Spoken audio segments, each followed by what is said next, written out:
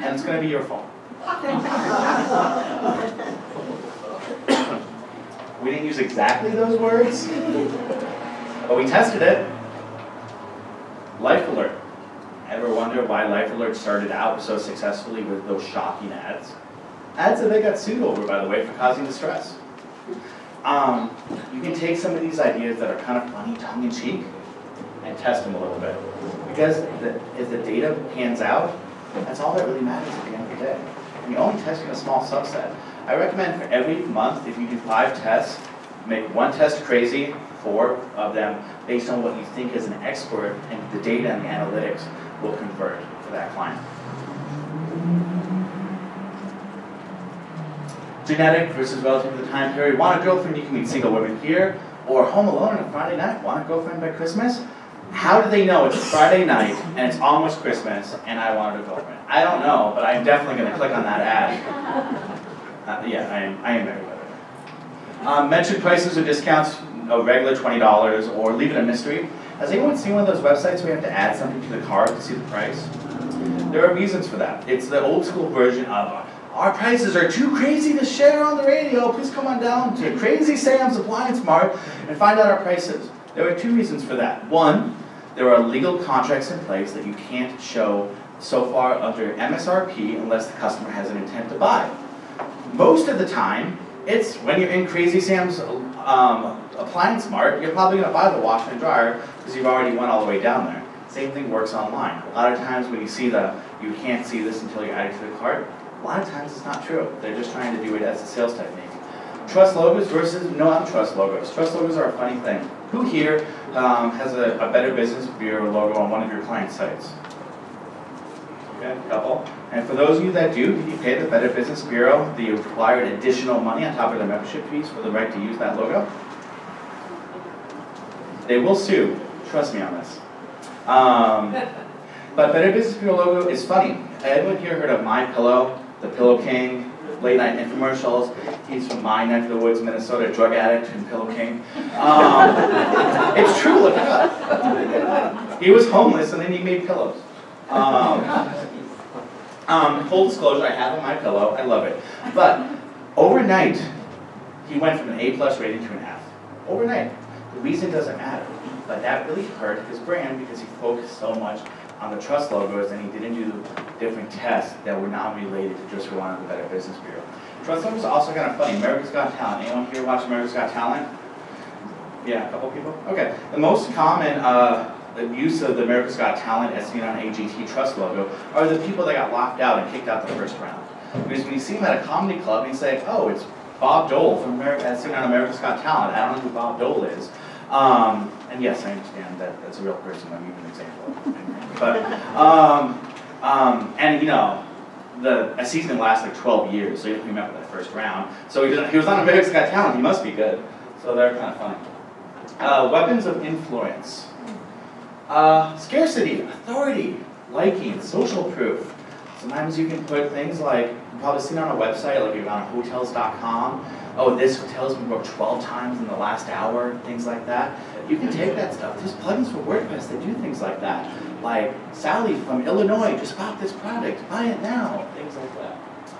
Scarcity, while supplies last, you know, show how many tickets are left. This WordCamp did that. They showed how many tickets were left on the ticket page, I believe.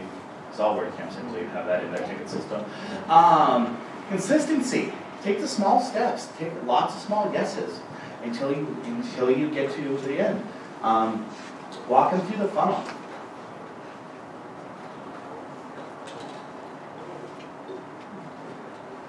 Appeal to the 8 universal desires. Spiral of life, life extension, enjoyment of food and beverages, freedom from fear, pain, and danger, companionship, comfortable living conditions, be superior, keeping up with the Joneses. Keeping up with the Joneses is funny. So there are a bunch of people in the WordPress community that travel a lot. You see them at all the WordCamps. I'd like to think I'm one of those people. And you'll hear me say quite a bit, and for those of you in this room, you probably heard me say this exact phrase. I traveled 179 nights last year. Yep. So I am very proud of that because I am very competitive over 2 people in the WordPress community. Dwayne from Pantheon and Adam Warner from SiteLock. They brag about how many miles they do, and then I have to keep up with that. And someone said, oh, sorry guys, you guys are all great. You go to a lot of work camps. It's not a competition. It is a competition, and I am winning. But it's very funny because I am the type of guy that likes the lounges. It was one of those things where Chris Edwards, jeez. This is not my clicker. There we go. Sandy Edwards, they're in Orlando, and I was like, hey, I'm going to SeaWorld, let's do these things, blah, blah, blah. And then Chris was like, yeah, so Sandy called me and said that you wanted to do the reserved seating and Dine with Shamu and all this stuff, and he's like, a course demo. It's so bad, there's actually a hashtag called Demo Experience about how when I visit a city, I make people's bank accounts go down. Because I like the Joneses, I like the premium experiences. I am perfect for that sort of technique. Other techniques are use short words. Short words are easier to read. We can think about one of the gentlemen that we looked at in an earlier example. He uses lots of short words in his communications. You can be controversial. And global warming is a hoax. Find out here. Ask a question. Has the love left your relationship? Vote to 5 senses. Sight, hearing, taste, smell. All this can be used in digital. I used to sell timeshare. Yep, that was me. I was the top timeshare sales guy in the country. I made a lot of money. Didn't sleep that well at night, but I made a lot of money. But guess what? You know what sold? Not the math that said, oh, you're going to break even, blah, blah, blah, and all that, because you never break even on a timeshare.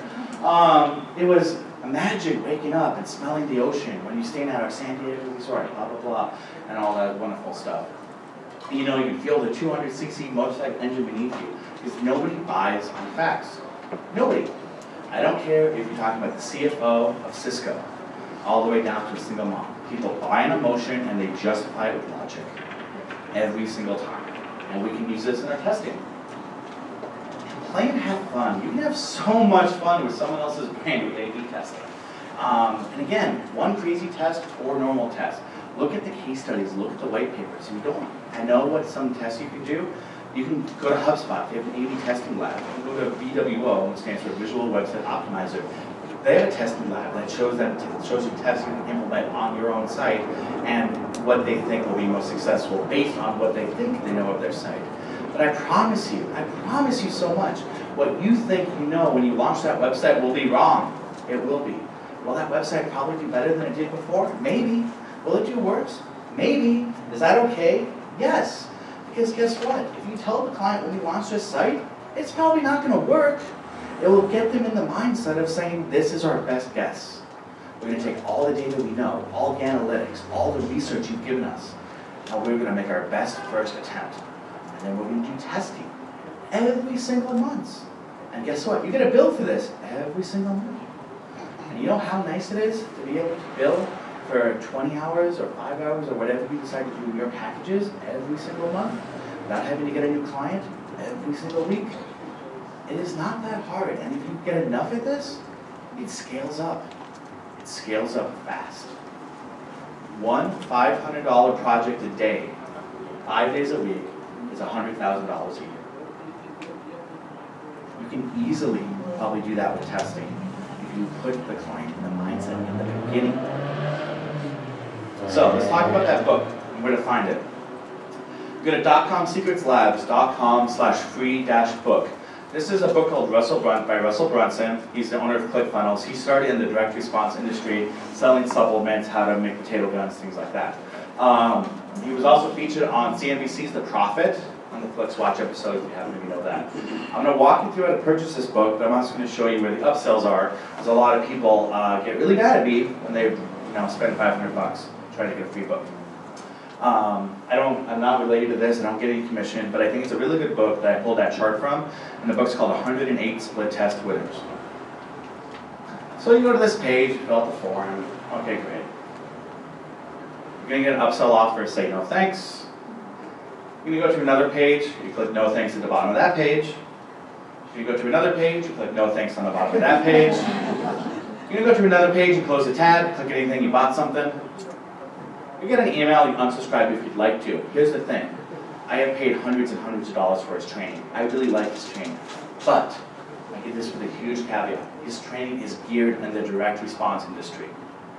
And a lot of people have a really hard time looking past examples of supplements and weight loss coaching and how it can apply to business coaching or to selling TV ads or whatever your market is. The ideas are the same. Just the examples, because that's what they focus on, are a little bit different. So try one of his free products before you spend on the paid products. And again, a lot of his products focus on his tools. The solutions are agnostic. Yeah, they might say, oh, here's how we do it in ClickFunnels. You can use it using any of the tools that we talked about. Same thing with HubSpot. They have a course on growth-driven design, which is nothing more than A/B testing on a monthly retainer basis. And guess what? It recommends to use HubSpot's CMS because HubSpot's the guy who, the people that are making the course. There's nothing wrong with that. So with that, we have about 6 minutes for any questions, comments, or death threats. I have 2 questions for you.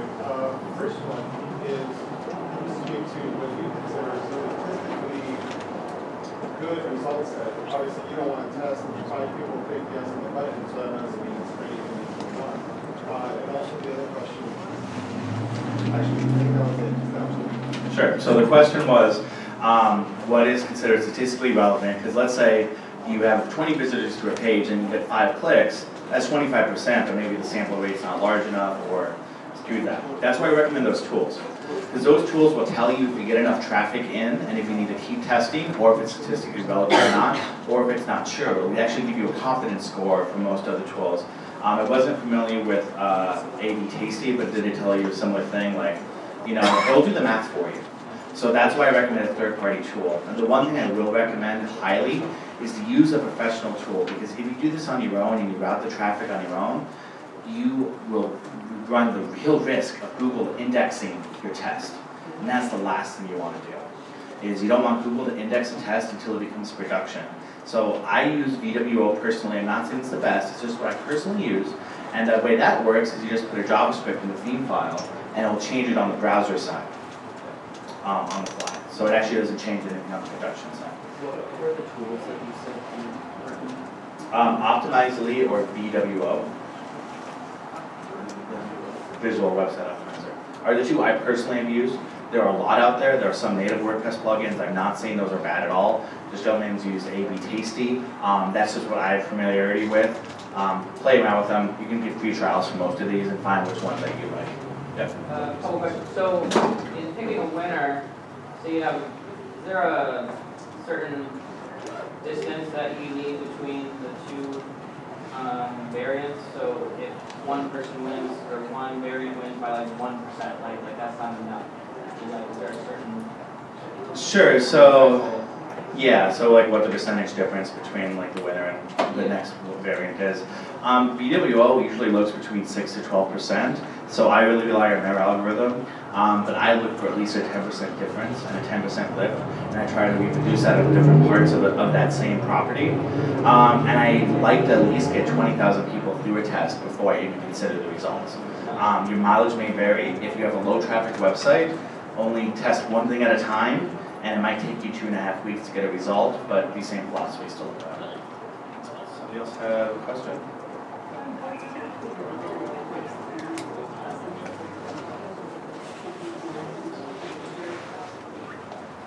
It's going to be directly related to the goals that we set down. So every test I do, I write down a goal with the client, and we say we're going to change this, and we're going to change this button color to red because we believe red is a color that's going to make people want to click it. We believe this to be true because of this case study we read, blah, blah, blah. So look at their KPIs and look at what's most important to their bottom line and what's going to give you those quick wins, and look at the site and use your expertise and say, you know what? They really care about cart abandonment, so maybe we'll try a different cart. We'll try a single-page checkout versus a multi-page checkout. And just look for those quick wins, because those first couple months you have to have winners. Otherwise, the client's not going to believe you when you say this process does work, please give me time. If you deliver 3 months of nothing but, well, we know what doesn't work. You know, so I would say look for those quick wins based directly on what they care most about. Did I answer your question? Oh. Is there anyone else? Okay. I might throw out the A/B Tasty, VWO, and obviously our papers. So one of the versions you could try. optimized by Google? Yep, Optimized by Google's free. Google, yeah. VWO does have a free tier though. So Yeah, certainly. it's you can run 5,000 people, I believe, through a test. So it's good for low traffic websites and if you have a single product. But the other ones are paid, of course. Yeah. VWO. And Optimized is like a 14-day trial. Based on your experience, what's a good range for a consumer that finds it to be complicated? Best thing to do is go to growthdrivendesign.com, download their Excel sheet, fill in your rates, and use what's in there. They've done the math. They've tested hundreds and hundreds of agencies. I take their examples, and it all depends on your hourly rate. So if your normal hourly rate is, $100 an hour, and you think for this project it's going to take this long, 5 hours for research, 5 hours for this, 5 hours for that, you just kind of fill it out and you say, okay, in a perfect world, how much would it cost me to build a package for this? And you offer a good, better, best. So you do your ideal scenario, you do your hourly rate on it, and that's it. Then you cut that in half, that's your good, and then you go in the middle for the better. 99% of the time, people will buy your middle package every single time. Because you have a throwaway package, nope, it's too cheap, I'm not cheap. No, it's too expensive, I'm not Rockefeller, I'm gonna do the middle one. So you need to look at the product and say, how much time would I spend if I had a blank check for them me to do the best job for my client? One word. Which one? Growth-driven design. Yep. And maybe one last question, then we have to be done. Did you have a question? Okay, cool. Thank you so much. I will be around. My name's Mike Dem. You can find me at MPMike on Twitter.